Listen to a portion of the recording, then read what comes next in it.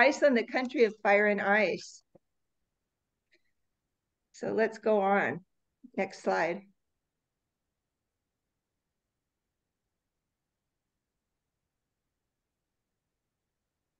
And Shivansh, would you like to read that first?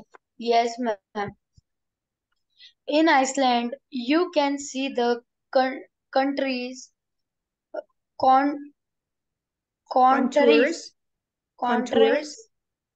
of the mountains wherever you go, and the swell of the hills, and always beyond that horizon. And there's three strange things. You're never short or hidden. You always feel exposed in that landscape, but it very beautiful as well. And the quote was from Hannah Kent, and I'll read it like Mem Lisa started doing, so you can hear our accent. In Iceland, you can see the contours, that means the shape of the mountains wherever you go, and the swell of the hills, and always beyond that, the horizon. And there's this strange thing. You're never sort of hidden. You always feel exposed in that landscape, but it makes it very beautiful as well. I'm thinking of another landscape where you might never feel like you're hidden, and that might be the desert, where they have the contours of the sand dunes. And I'm not sure. Sir, when you were in Abu Dhabi, did you see that type of landscape there? Was there Yes, desert? yes, ma'am. Yes, ma'am. Especially when we have gone to visit that part called Jabal Hafid. There is a place called Jabal Hafid where you can see the border of Oman. It is the border of Oman. From there, you can see the lightings of Oman. It's very great Mhm. height it is. Yeah. You know, So let's look. I'm sorry, sorry. Ma'am Lisa. Another place that you might feel like that is if you're on the ocean. I remember I've been in a couple different places where you look out and you can't see anything. Like one time, if you're just looking and you don't see land on the other side, you don't see buildings, you just look straight out to sea and that's all you see. Just, like where we live too. Yeah.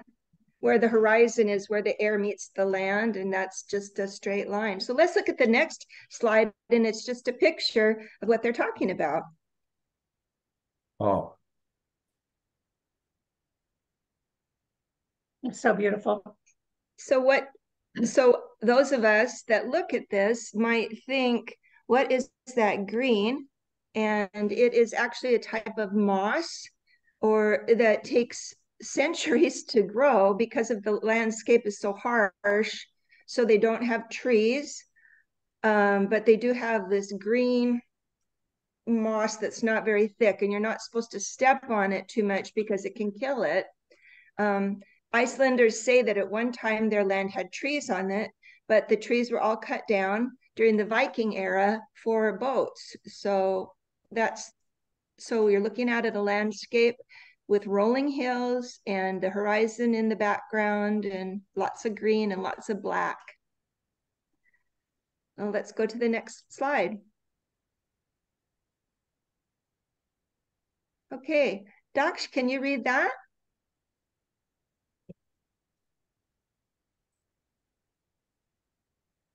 Yes, ma'am. Iceland's natural beauty is unparalleled. The country is home to some of the most stunning landscapes in the world, including glaciers, volcanoes, hot springs, and waterfalls. The rugged beauty of Iceland landscape is truly awe-inspiring, and visitors can easily explore it on foot, by car, or on a guided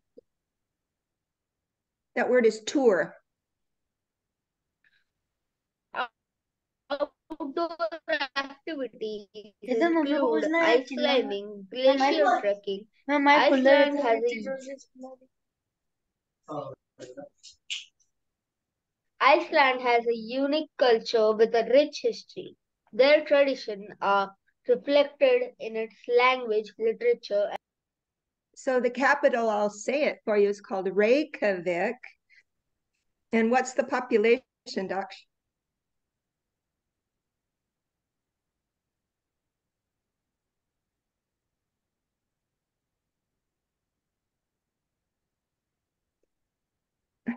I don't think he heard 372,520 people in the whole country.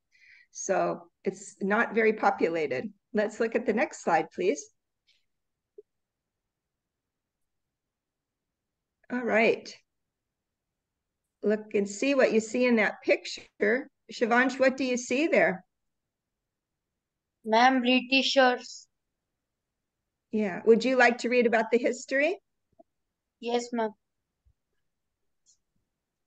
Iceland was found more than thousands years ago during the Viking Age of exploration and settling by the mixed Norse and Capitis population. The early settlement made up primarily of Norwegian seafarers and forested Adventurers, feather adventurous forested feather fostered, fostered feather fostered further Excursions?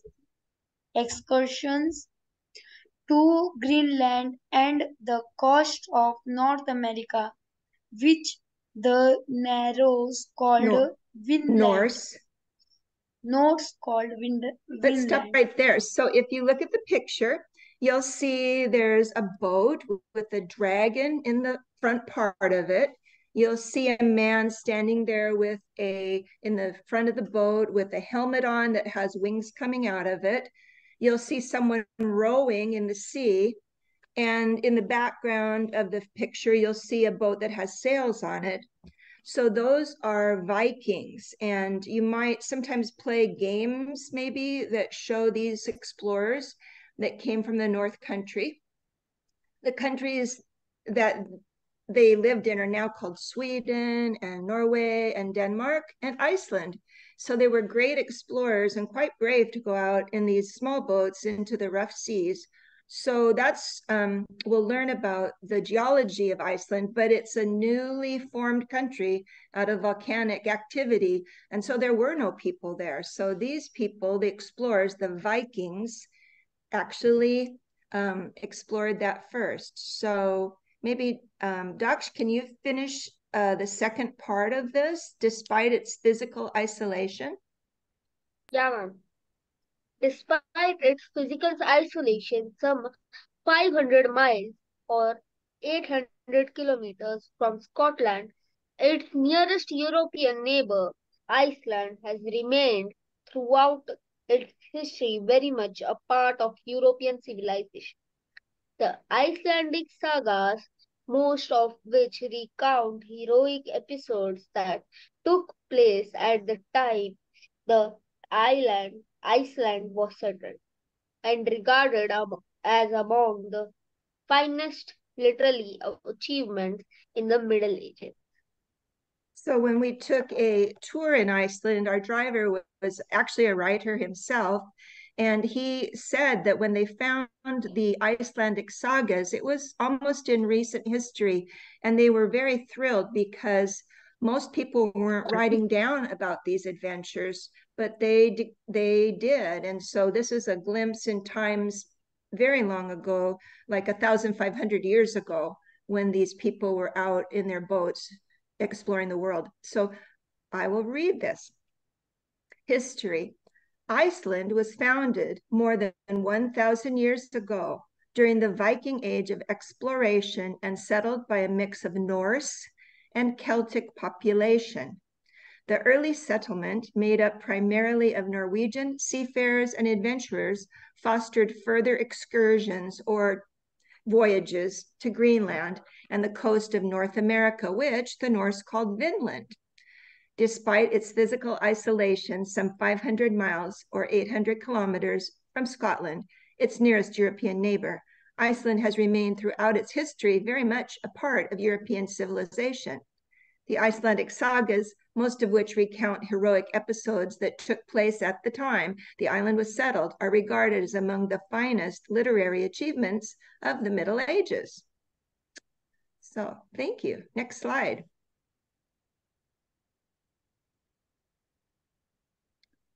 So, I think it's Duck's turn.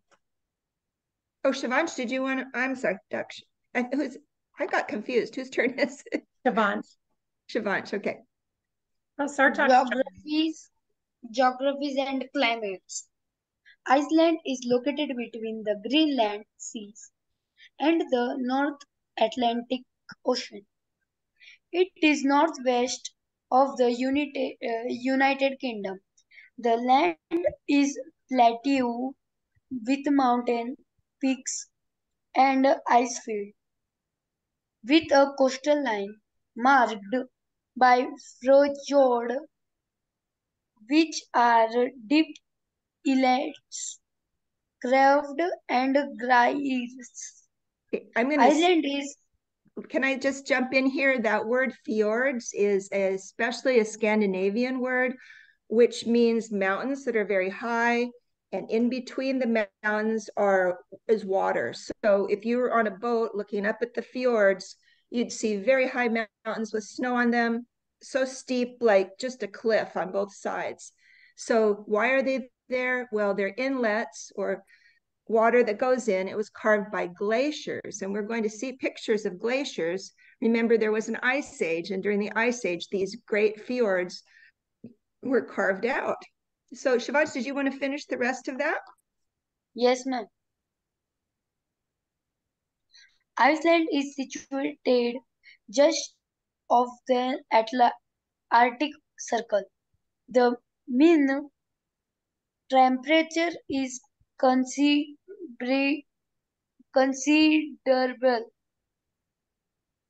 You're close. It's considerably higher. Considerably, You got higher higher than might be expected at the latitude. Relatively mild winter and cool summers characterized Iceland's ocean climate. The average monthly temperature varies from -3 to +3 Celsius in January and from +8 to +15 Celsius in July. Okay. Iceland is situated just south of the Arctic Circle. The mean temperature is considerably higher than might be expected at this latitude. Relatively mild winters and cool summers characterize Iceland's oceanic climate. The average monthly temperature varies from -3 to +3 Celsius in January and from +8 to +15 degrees Celsius in July. So you can see Canada, Greenland, Iceland, Norway on the map, and Russia there at the top, the United Kingdom right under Iceland. So it's kind of right in the middle of the North Atlantic. All right, please go to the next slide. And here it is. And Manaf and Sartak, you were not here when I talked about it, but if you look at Iceland at the top of the map in red, the country right above that is Greenland. And recently I did a little research and found out the Greenland at the top is the same size as India and almost the same shape. But the funny part about Greenland is that kids they always tell me, Ma'am Sue, Greenland isn't green and Iceland isn't icy. And I'm like, what? Yes, truly, Greenland is icy and Iceland is green. I don't know why they call it that way. But let's go on to the next slide. Science and technology. Sartak, you're here. Would you like to read that? Yes, ma'am. Science and technology. Science and technology in Iceland is well developed with the presence of several universities of research institutes, which extensive international collaboration. The quality of Icelandic science is excellent, and Iceland ranks among the top nations in the world based. Yeah, and I think let's go ahead and click on that video. You can see a volcano erupting. And the funny thing about that, we'll learn about how often volcanoes erupt there and they're not afraid of it. This is quite a pretty video. I liked it a lot. I'll start working on my thesis. Grammarly will ensure you feel confident nailing your final thesis by supporting your writing journey from start to finish. Welcome to Ideation Station. We How can do I skip write the the ad, I perfect think. intro paragraph? We start with understanding what makes a perfect intro. Our journey begins in a nation known for ice, but born from fire. Iceland. This is the world's largest volcanic island and one of the best places on Earth to examine our geological past.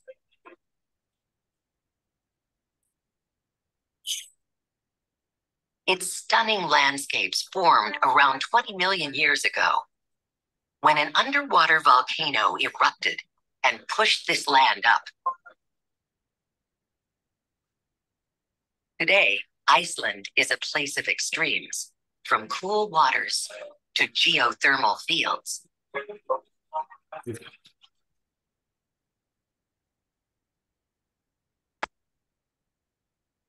The island's heat comes from its location. It's part of a huge underwater mountain range called the Mid-Atlantic Ridge.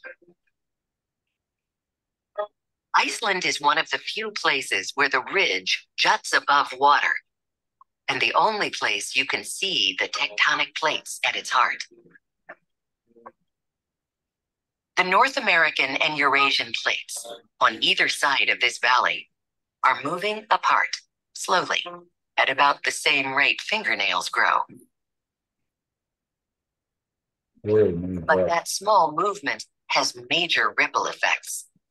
It creates cracks deep underground where magma pushes up, expanding the valley and Iceland by about an inch a year.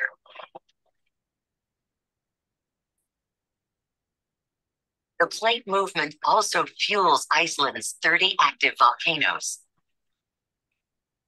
There's a volcanic event here about every 5 years.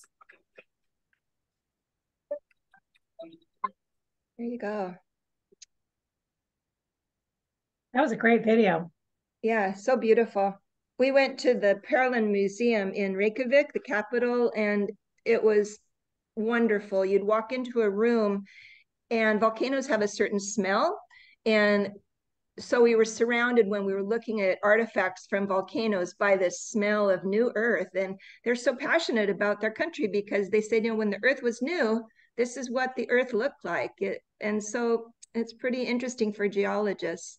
So let's go to the next slide. And how about, who would like to read that?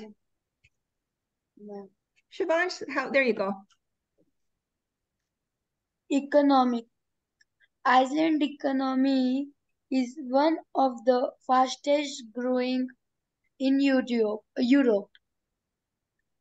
driven by floating, floating tourism and a strong domestic demand. There are many jobs open. A presence of Abundant. abundant electric power due to Iceland We're going to say geothermal. Geothermal and hydroelectric energy source has led to the growth of the manufacture sector, power intensive industry, which are the largest complements of the manufacturer sector products mainly for export. Okay, I'll read it and with my accent. Economy. Iceland's economy is one of the fastest growing in Europe, driven by foreign tourism and strong domestic demand. There are many jobs open. The presence of abundant electrical power due to Iceland's geothermal and hydroelectric energy sources has led to the growth of the manufacturing sector. Power-intensive industries, which are the largest components of the manufacturing sector, produce mainly for export. And when we were touring, we saw aluminum companies. They manufacture a lot of aluminum. And the odd thing about it is that the raw materials for aluminum are shipped into Iceland from another country. The final product of the aluminum is shipped out, and Iceland is used only for its power in that. So they don't quite make as much money as if they were able to mine the aluminum and produce it themselves. But it's a good start to their economy. All right, let's go to the next slide. And who would like, I think Manaf is here. Manaf, would you like to read that?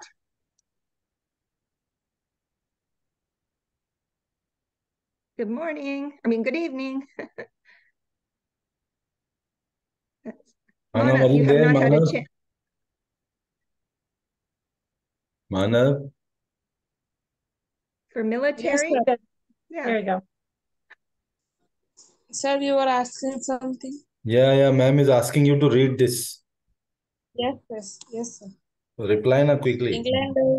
England does not have a standing military. The only member of the North African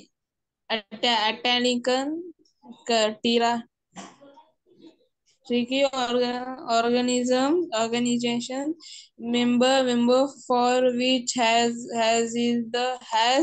this is the cost. Iceland defines forest concepts of the list. We're going to say Icelandic because it's Iceland is the country.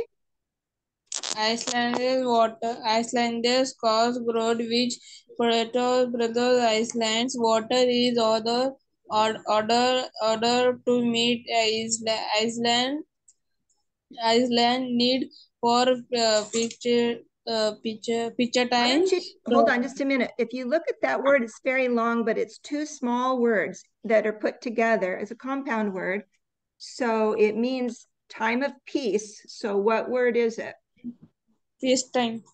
Good. Preparedness. Preparedness and as place surveillance and NATO provides air mission in the country. So if you look at the acronym NATO, we say NATO, not NATO, but that was close. Good. It's actually the North Atlantic Treaty Organization. So I'll read that. Military. Iceland does not have a standing military, the only member of the North Atlantic Treaty Organization member for which this is the cause.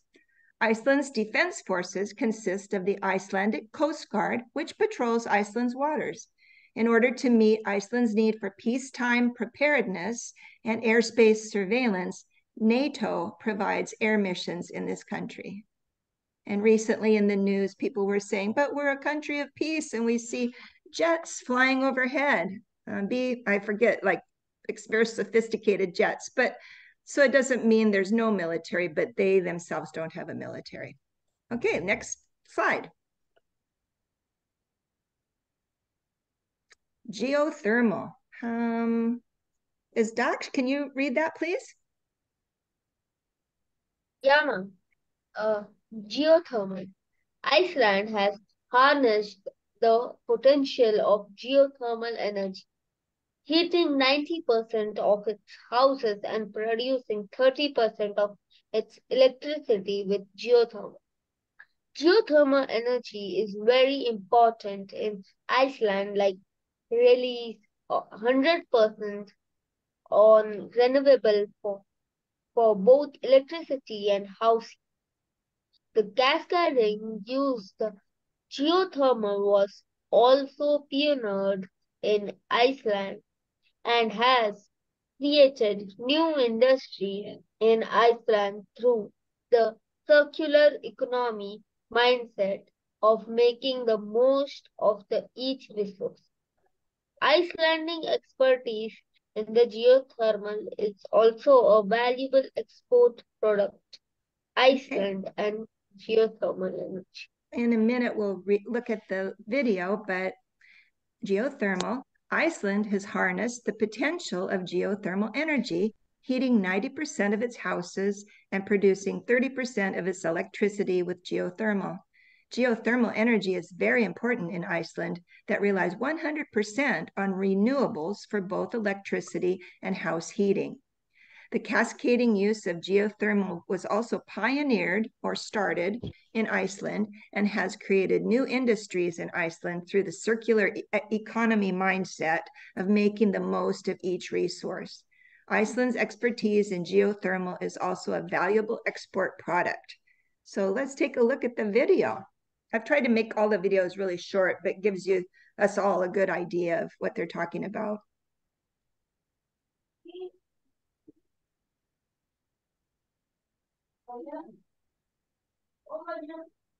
That is a And you good can news remember, and bad news for you.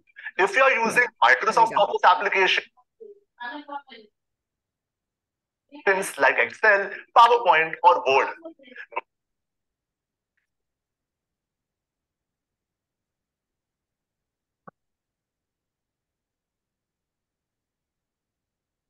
In Iceland, nature is a challenge, an inspiration, and a gift. Our hydroelectric and geothermal power stations supply over 82% of Iceland's primary energy needs, and 100% of our house heating comes from renewable sources. Iceland is truly the land of renewable energy. Geothermal energy is one of the most important bases of quality of life and economic growth in Iceland. In the beginning of last century, we started building infrastructure in order to use the energy for heating of our houses.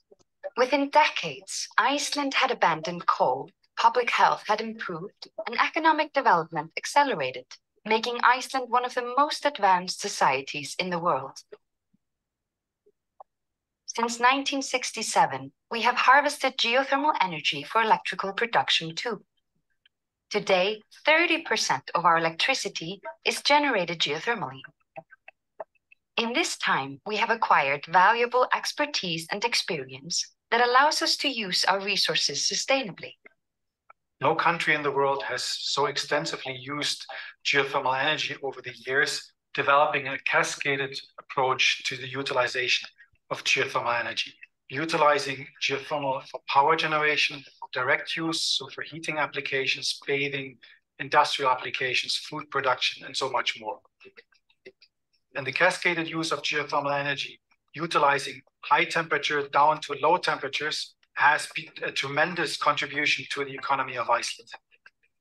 Icelandic companies and experts have helped develop multiple geothermal projects all over the world.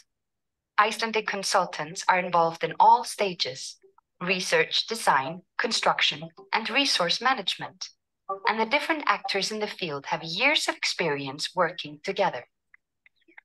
With the extensive know-how and experience gained in developing geothermal projects in Iceland, Icelandic companies can contribute greatly to the support of development worldwide. Icelanders are a nation sculpted by the elements. We know that a healthy relationship